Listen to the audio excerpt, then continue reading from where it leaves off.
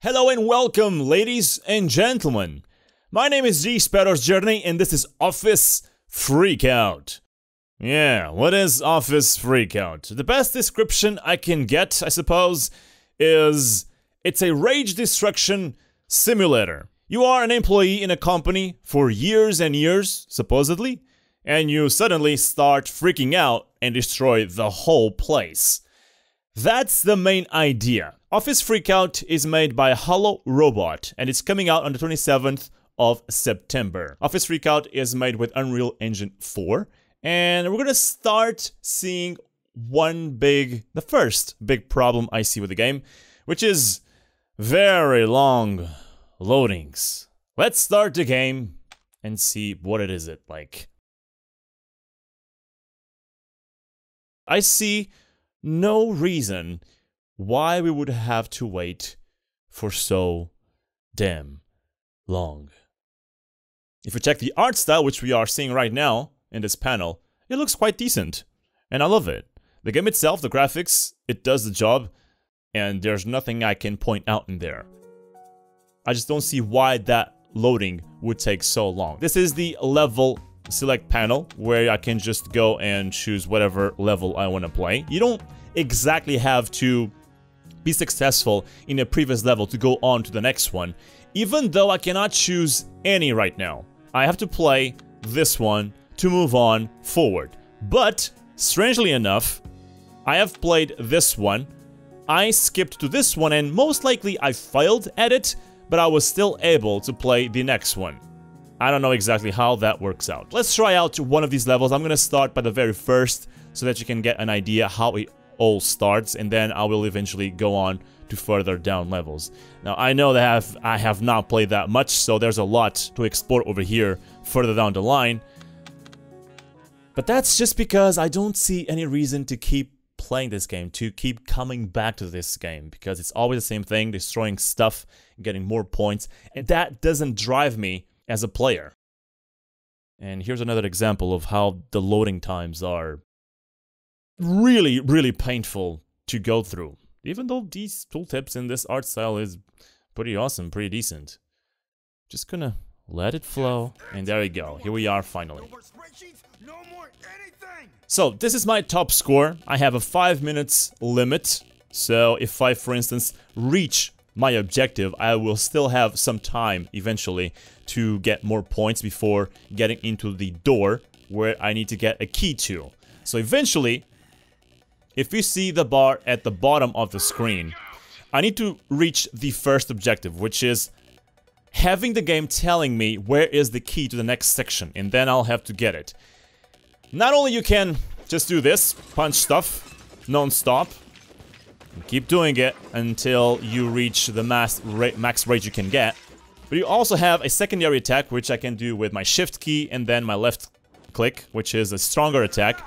The more, I guess, I hold it, the more damage it will do. Maybe, maybe not. And then finally, you have somewhat scattered around the levels these items shining, which are special items which you can use, not that, which are special items you can use. For instance, this one I can throw just paper for some reason, and it will do some sort of more damage than your own punch. Scraps of paper like these ones just completely destroy the office and fulfills your rage bar to the max, almost. So if I do that, look at that, I'm already in rage just because of that scrap of paper. So now the objective is just to try and keep the rage bar all the way up with some dubstep music playing in the background and trying to keep this bar to the max as much as I can for as long as I can. The simple goal right now is to not let that bar go down the threshold, from which point you don't longer become enraged. Now, when that lower bar at the bottom of the screen reaches the first objective, finally, the game tells me where is the key to the next section, and then I'll just have to follow the bottom left icon where it tells me the direction. It points out the direction of the key, which should be over here in this computer, hidden inside the computer. I have still 3 minutes into this level, so if you look at the bottom bar once again, you have the secondary objective, and then you have even a further down the line objective. So the more points you get, the more you fill that bar. And the more you fill that bar, the closer you will be from getting the secondary objectives, which is, you know, more score. But I'm really not interested in that right now. I'm just interested in going to the next section. If I did wanted to do that, I would still have some time to do so. Yeah, baby. We passed this level. I have done it already in the past, so there's really no surprise over here. I'm gonna go and choose to go to the main menu and choose another level which is further down the line, and I don't think I can do it from here. You increase your rank no matter if you play the previous levels or the next levels. Down the line, you also unlock stuff like the blue theme. So if you ever want to play with blue chairs or blue computers in the map, you are allowed to do that now, because I got the blue color. You can pretty much pick up everything in the map, and that's one of the things that I really like about the game. Okay, let's destroy that and try to get the rage bar. You can pick up a monitor. You can pick up these kind of computers that look like, you know, those computers from LAN parties and whatnot. That look absolutely awesome if you're into that kind of thing. Let's pick up the chair, keep destroying the stuff. I never ever use my strong attack. I don't see any reason to do so. The game never explains why should you use that one or the simple, faster one. I guess, in my mind, I always should use the fast one, because that's the one that gets you things destroyed the faster. I got my bat. Let's destroy this computer, and we are pretty close to the threshold we need for the game to tell us. Oh, what's that? I don't know, because I just destroyed it, unfortunately. I do think that, you know, it delivers a sort of skill bar, if that even exists in this game. Having to be careful with the items that will deliver some sort of advantage, you know.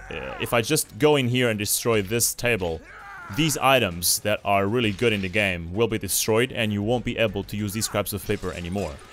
And I like that you have to be careful with that, but at the same time, I'm always looking forward. It seems that this keyboard is the one that has the key, so let's destroy it. And do the, let's pull a German kid move, if you know what I mean. The one that got famous because he was destroying his keyboard against his table.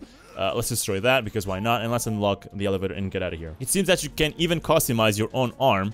I see over here unlockables. It seems you can have a skeleton arm, or maybe that will add a tattoo. I have no idea. Going back, you can also change your weapon of choice. It's just bad that you cannot at least visualize, preview the weapons that you could have further down the line. And these are the ones that you can have. Going back, you can also change the look of things in the map, I suppose. So you can change, for instance, let's see, you can change the cell phone to blue color or red color. It seems that you have even texture. Which, again, it's really not enough for me to go back and play and try to unlock those things. It makes no sense to me that I would go back and try to have those things now in the game. Okay, here are the security guards. They call them security. So, let's punch a couple of them, and you can see this is how difficult they are. They are laughable more than anything. If you're really careful, they will never hit you. The only time they will hit you is if they grab you, which is one of their abilities. Like that. That guy's tried to grab me, but he was not capable of doing it. Now, when you are doing this, and only now I noticed, at the bottom bar, there's actually a threshold for these security guards to start showing up. When you're doing this, I don't think you are really increasing your bottom bar, the points. So that's the only problem with these guards, is that they make you waste time on something you shouldn't be wasting time on. Alright, let me try to get in here if I can. No, it seems I can't. This guy was running towards me. That's actually the exit. I don't know if it's possible to get in there. These guys also allow you to get enraged, but they don't really help with the overall score of the game. If you can, I guess it's just better avoiding them. But the thing is, if you allow them to spawn continuously, obviously the map will be filled with these guys and you will struggle with them. And there's another security point in the score bar down the line, if you notice at the bottom bar. So we better just punch these guys. There's more spawning though. I don't really get this. There's more spawning and I don't understand why, because the next point for the security guards is further down the line. So if you let a lot of them spawn, as you can see, things will become rather difficult. Let me try and destroy this guy. Is there a way? Okay, cool. Can get in here. Is there any special items in here? Not really. Okay. Let's try to get to the data center and destroy all of this stuff. Now, when you let a lot of them spawn like I did, this will eventually happen. And you fail the mission. But if I'm not mistaken, let's test it out really quickly. I'm gonna click next and see if this will skip to the next level or if I will be forced to repeat the level. Alright, the hidden. So it seems that you are allowed to proceed to the next level even though you didn't complete the previous one. I don't know if this is a design flaw or if it is just intended so that you don't become frustrated not being able to complete the previous level. The way it all starts, you being enraged already, there's no people panicking, there's nothing that drives me wanting to complete the next level once I complete one. And surely, it's not going to be a new color for the chairs, or a new texture, or even a new weapon, even though that sounds motivating enough. Not in this game, though. That's not the thing that is going to drive me to proceed to the next level, unfortunately. I'm going to get back to the menu, and let's go through another painful loading time. I always try to look for the good things in a game. This game is definitely not the worst on Steam. I've seen far worse on Steam, and especially games that shouldn't even be there. I don't think this is the case. There's room for improvements, but I would definitely not be the person that would buy this game or try to enjoy it in any way, because I actually don't see any point in continuing playing this game. Getting more levels? Sure, that could be fun. But there's really nothing that drives me. There's no fun doing this over and over again. It feels to me pointless. It feels like it's an empty experience. But if it is your thing, don't let me stop you. This is just my own opinion and just my own personal experience.